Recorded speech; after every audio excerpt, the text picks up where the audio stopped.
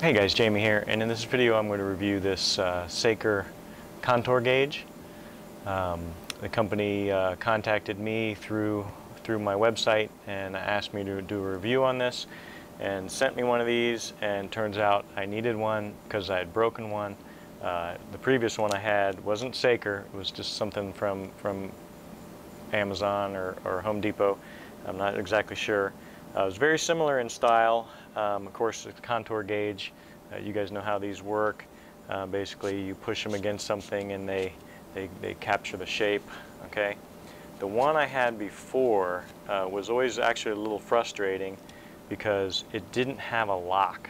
Okay, and so some of them come with little locks, and this one has a little lock. So it's got this little thing that you pull up right here.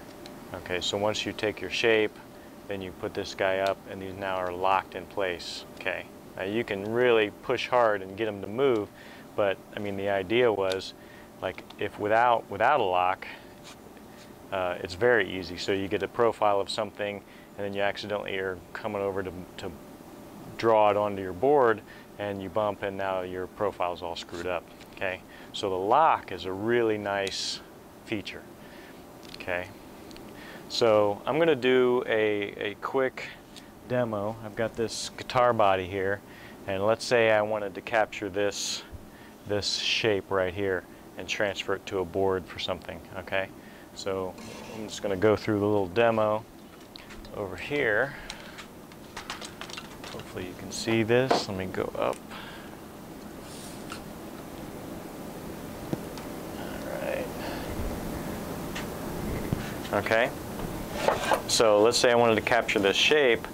I'm going to basically just push this into it, okay? And now on some of these, see, I'm pushing, make sure it's all the way up into that area, okay? You can push from back here, okay? Then I lock, and now I have that shape locked. I can go to my board, lay this on my board, transfer that shape,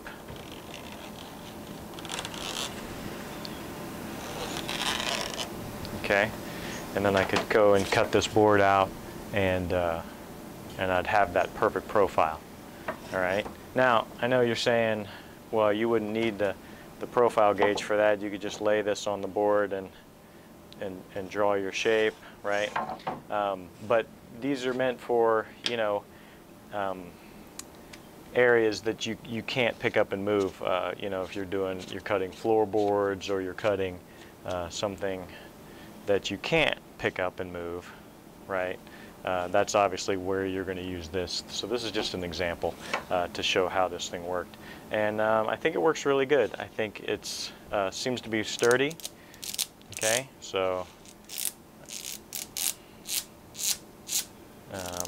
obviously these are plastic, so you could break them, but I'm bending that pretty far, and it's not no problem. So I'm sure that I could break it if I tried really hard, but like I said, they're plastic, and I don't think you could expect much better. It seems pretty good. And like I said, the lock feature is really nice. So. All right, so that is it. That's my review of this Saker contour gauge. I'll put a link to it in the description. I think it's pretty nice. I think it's better than the one I had before, and so that's all I really have to offer, is that my one experience with the other board I had, it broke and didn't have a lock, and so far this one's been better. All right, that's it. Thanks for watching, and we'll see you guys later.